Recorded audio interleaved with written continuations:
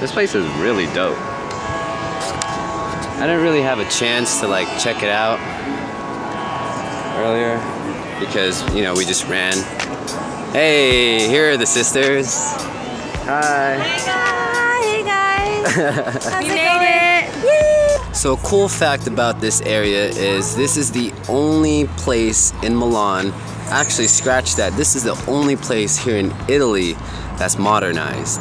So that means there's free Wi-Fi in the community. Everyone's interconnected through technology. It's sustainable here. In my opinion, I think this is just the start of where Italy is going towards. And it's really dope to see that, you know, they're eco-friendly too. Look how many trees there are up there in the buildings, you know? So this is Milan's version of the High Line right here. There's a little park, there's a crossway, and they're gonna try to build more towards down that way and try to have, I think from what I've researched, it's gonna be about like a 27-minute walk altogether. And the High Line in New York is only a 20-minute walk all the way across. This is a Samsung district. So Samsung and a few other companies actually invested in real estate around here about 4 years ago, and now this has become the most modern part of Italy. And it's crazy to see because all throughout our Milan trip we've been going through older buildings that are older than America. But now we are in the future of Italy. Crazy. I didn't realize that we were actually walking on top of a building. That is so crazy. Wow, and there's parking space underneath. Damn. Damn. So tonight is Vogue's Fashion Night Out. What does that even mean? It means everything is romanticized. It feels like a club in every single store, and people can shop late. People can shop till a drop until 10 p.m. actually. And 10 p.m. is actually pretty late here in Italy.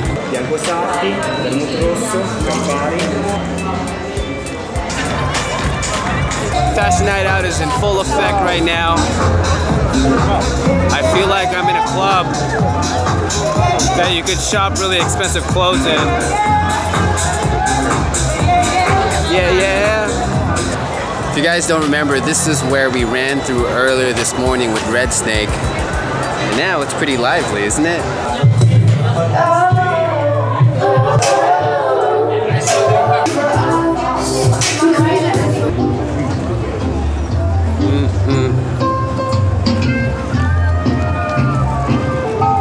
La la la la.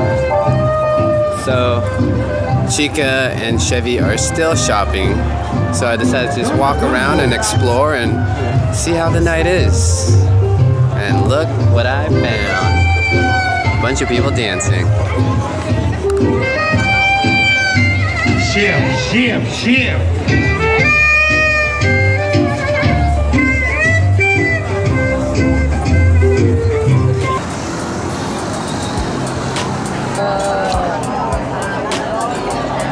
Beef bone marrow risotto.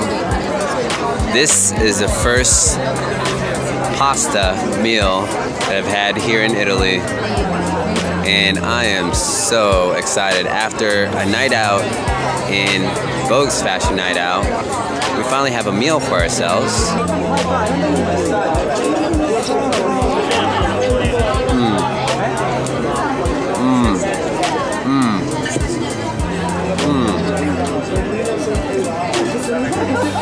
Yo, this is so good.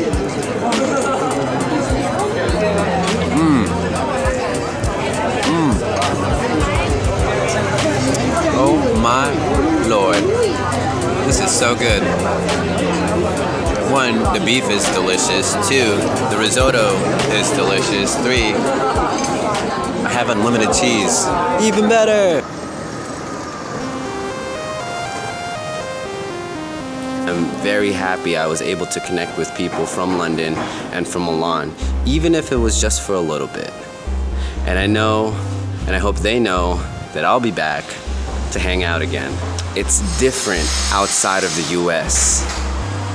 If you guys aren't from the US, you guys know what I'm talking about. It's just very different, you know? And I'm gonna be very honest with you. We've been having a very hard time just kind of getting around in Italy.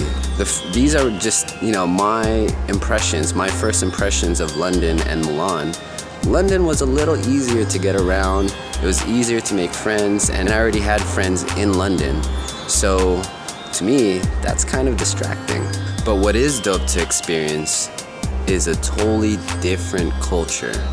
I mean, you could only really see from media and the internet, but it's nothing like actually experiencing things firsthand, you know? And I encourage you guys all to do something, to go out there and try to learn about different cultures. Traveling in the US is very different from traveling in Asia and in Europe. And I've only been outside of the country just a few times.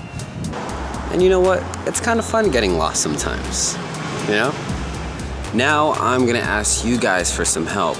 If you guys have any advice traveling internationally, if you guys are experienced in traveling, if you guys have any tips, if you guys have any advice, go ahead and comment those down below and let me know. For me, I am happy that I made friends along the way, journeying through Europe. And know this, Italy is a beautiful country. Milan is a beautiful city. The people here are amazing. And they've been very helpful, whether they know how to speak English or they just speak Italian. And I'm just glad there's good people out there that are willing to help out strangers. And I hope you guys take in that lesson that if you see a stranger and if they don't know how to speak the language, if they don't know how to get around, if they don't know where they're going, help them out, guys. Because I'm happy that strangers helped me out throughout this trip.